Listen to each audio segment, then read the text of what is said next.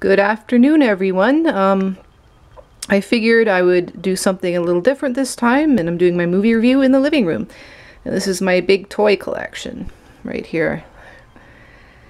As you can tell, I am obsessed with stuffed animals. I have lots and lots of them. So tonight I'm going to be doing a review on Wolf of Wall Street, directed by Martin Scorsese and starring Leanardo Dicaprio and Jonah Hill.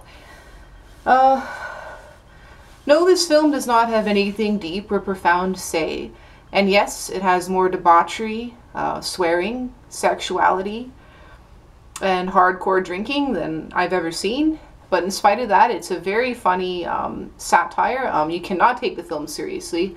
It is based on a true story. I'm just going to take this hat off because it's a little sweaty, but it does not take the material seriously. Like, it totally pokes satirical fun at everything to do with Jordan Bellfort, who was a guy who ran a trading firm on Wall Street, and still does to this day, and he had a crazy wild ride to the top. It's wildly entertaining, just looking at my notes here, and so funny that I almost died from laughing. I mean, I have never seen a film that's this funny. Like, I was in hysterics. I mean, it depends on if you're into satire. If you're not a satire lover, you might, might not like this. It's a very black comedy, so the movie moves forward at breakneck speed and brilliant script writing. I mean, the script of this film is amazing. Every single line in it is just genius in this. And it just never stops moving. There's an incredible kinetic energy to the film. Even though it's about 3 hours long, it really does not feel that long. It's just because it's so fast-paced, and I was riveted the whole time I was watching it. There's some slight shifts in tone every now and then, but other than that, it's well worth every moment. So Bellfort lives it up in every sense of the word. Drugs, hookers, crazy parties, expensive restaurants, you name it. He is charismatic, charming, and brilliant, and you can't help but fall in love with him, even though he is a douchebag in many ways. He just lives it up. He uses money to buy everything that he's ever wanted. But he does donate to charities, too, you find out in the film, so he's not a total douchebag. But he definitely lives a lifestyle that would kill a lot of ordinary people. Like it's a wonder the man is still alive after watching everything he goes through in this film. Leonardo is incredible in the film, totally on fire in his performance. I've never seen an actor give such an intense and aggressively funny performance. He just really, explodes on screen. There's no other way to describe Leonardo in the film. Leonardo has always been a very intense actor, and this is the most intense performance I've ever seen him give, and also by far the funniest. The film is a total satire, and it works. There is just no way this would have worked with a more serious script, like I said, because if it was too serious, you would not want to watch it. A lot of people say it is a very immoral film, but it depends on how you think of morality, and not all films are meant to have a moral, center to them. The film is just honest. It shows Jordan Bellfort for what he is, and the kind of life that he had. I'm sure he's toned it down quite a bit now that he's gotten older, but, the word party does not even begin to describe his lifestyle. Like, it's beyond that. He's a stockbroker who's very good at what he does and takes all his associates with him on a crazy thrill ride.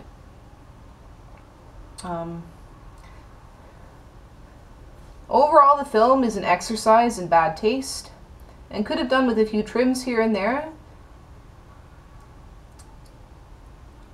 And Bellfort certainly relishes in the high life that his wealth affords him. Also, there's some surprisingly emotional moments in the film as well. One moment, don't want to give too much away, but when he's talking to his associates after they've had all this success, and it's just really emotional. Like, I found myself moved almost to tears by it. He genuinely loves his associates, even though they party it up, and, they probably have to refurnish the whole office when they have a party, because it just, there would be every kind of human body fluid and stain and, you know, imaginable all over the whole office after one of their parties, so. But he does get what's coming to him, Bellfort. Like, when you live a lifestyle that's that reckless, I mean, he works hard, Bellfort, but he parties harder. And when you live a life with excess like that, eventually it's going to catch up to you. And that certainly happens for Bellfort in the film. His lifestyle does catch up with him, let me tell you. I'm not going to say how, but he's, I can't remember the name of the actress playing his wife, but she's an incredibly gorgeous woman, but there's really nothing going on in here with this woman. I mean, she is actually ugly when you really think about it. She gave an extraordinary performance. Pretty much the shallowest character I've ever seen, the woman playing his wife in this, his second wife. His first wife genuinely loved him and cared about him, but his second wife's basically taken him for a ride. And I don't want to give too much away, so that's all I'm going to say about it.